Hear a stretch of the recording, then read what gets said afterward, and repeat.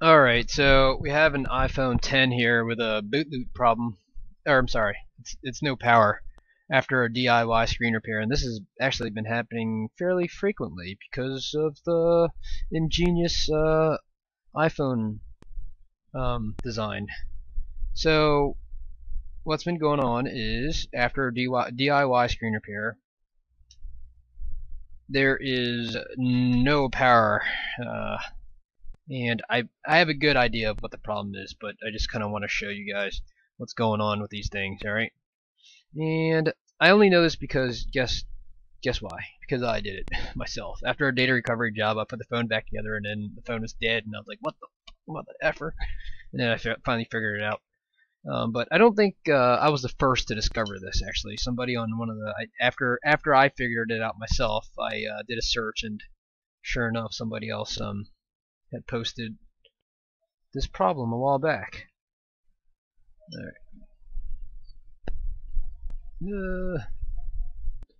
Alright, so like I was saying, I think I have an idea of what the problem is. Okay, so let's just disconnect the battery. Let's see, can you guys see this shit? Okay, let's disconnect the battery and take off the flex here.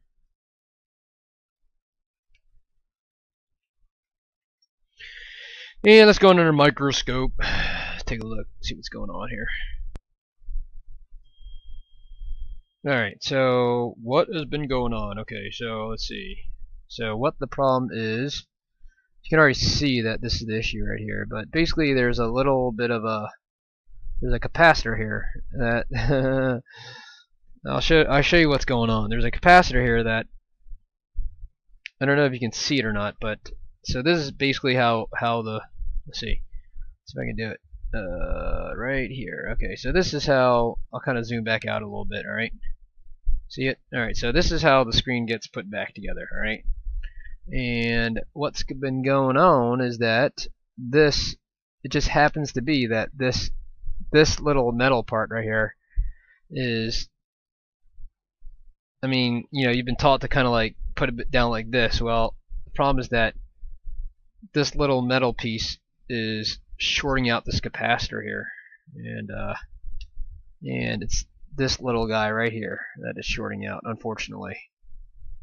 And I'm pretty sure that's the problem right now. But basically, that power line, I think it's like a 1.8 volt SDRAM line or something. Is it? Yeah, I think it's like a 1.8 volt SDRAM line. It's going to cause the phone to go to crack. All right. So, anyways, I'm going to go ahead and take this off and put it back. And that should solve the issue. All right. Oopsies. So, by the way, this thing is really tiny. So it's not going to be. You don't want to like slice that thing either. But I'm just going to use my tweezers and kind of pop that sucker loose. Let's see, guys.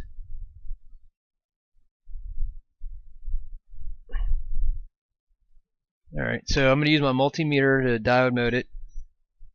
Just make sure the short is gone.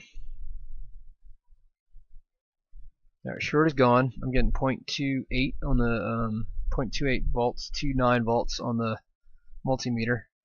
And I'm going to go ahead and put this back. So you need steady hands to put this sucker back, and some really good, really tiny soldering iron. I'm using a JBC NASE 1B. I think that's what it is. JBC NASE 1B. All right.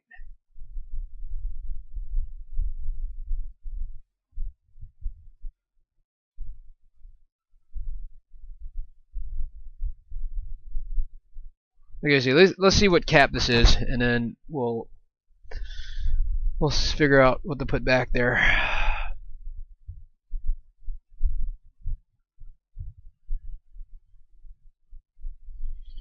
Alright, so this is actually a 4 microfarad 4 volt 0201 capacitor. I don't even have any of those, but I'm probably going to buy some. So I'm just going to take it from a donor board here, since I got a bunch of these.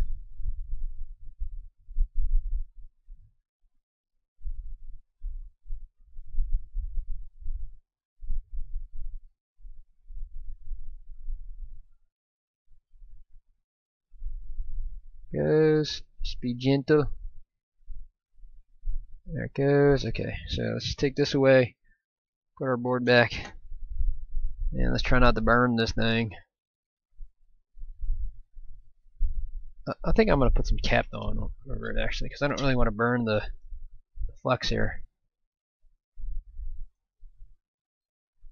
Yeah, there it goes. So let's see. So that doesn't look like the best capacitor, but I think it'll work. Oh shit. Let's just do it one by one end at a time. So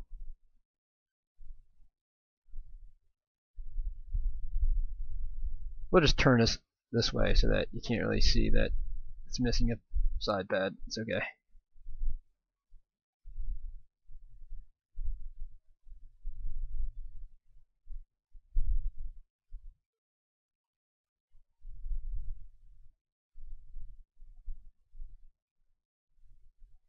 Alright, that is back in business. Let's diode mode it just to double check to make sure that that line is still good. So basically red to ground, top of this is ground, and then black to the point, and it says 0.28 volts. Okay, so we're still good. So let's do a little bit of that. Clean that up with some isopropyl alcohol and a Q-tip. Then you know what? I think I'm gonna try to future-proof this again, and I'm gonna do that by just kind of putting a little Kapton on it so it doesn't short it out just a little bit. I just want a little piece. I don't really want to make it too conspicuous, so I'll just cut a little piece out, and I'll just kind of stick it just like that. Alright, my fingernails are hurting. Okay. Oh, that's cut. That's not good. Okay, I'll just do it this way. Got all this flux all over it. So I'll just do like this, and hopefully maybe that'll help a little bit. If not, maybe they'll do it again and send it back to us. No, I'm kidding. I don't want them to send it back to us, so I'll just kind of do that, and that should kind of hold it, from shorting it out right there. All right. So let's test it and make sure this thing is working now. And yep. Okay. So let's put this thing back.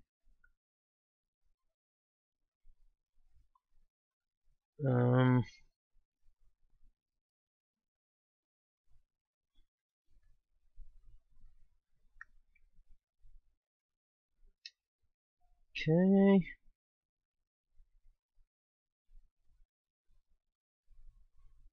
Alright, now let's power this mother up. You can see the ammeter here. The blue part is what we're focused on. It's always been 5 volts. So 0.15, 0.15. Battery might be completely drained or something, but it's going to power up. There it goes. See it? So we are back in business, and after a little bit of charge, this should go up to about 2 amps or so, 1.8 amps or something like that. After a little while, I think the battery's just completely dead right now. So anyways, so we're back in business, and so that's how you fix iPhone 10 no power repair after a DIY screen repair. Thanks for watching. There it goes, 1.86 amps now. So it's fully charging now. So I just want to say thank you for watching this channel, and I wanted to promote our online microsoldering course. We have it hosted at udemy.com, and it's At this point, it's 4 hours of video instruction. The reviews are pretty good, and we talk about everything from the basics of an iPhone logic board, and then we have a section on ZXW tools.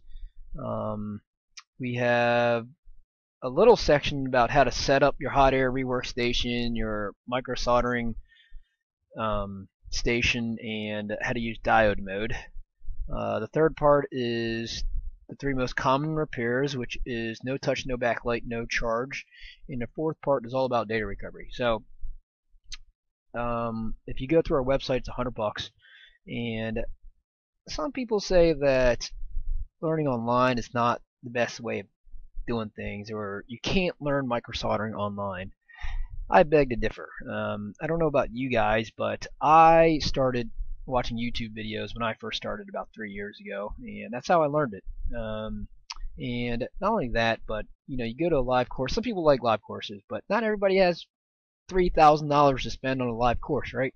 So, and then yes, you're right. You can go to YouTube and watch all these videos, but you're not gonna.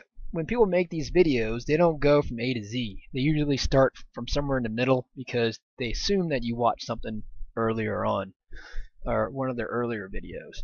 So this course is all-encompassing. It has everything from A to Z to help you get started in microsoldering, and we are adding stuff on a weekly, maybe monthly basis, and we're just gonna keep adding to this thing. And so if you want to get started, you could also take a class, but to get your feet wet, I think this is the best thing to do right here, and I vouch for it. Thanks for watching the video. I was also going to say, in order to buy it with a discount, $50 discount, just go to microsoldering.com, click on store, and then it's going to be the first item on here. You click on Buy at Udemy, and they'll give you the $50 off. Thanks.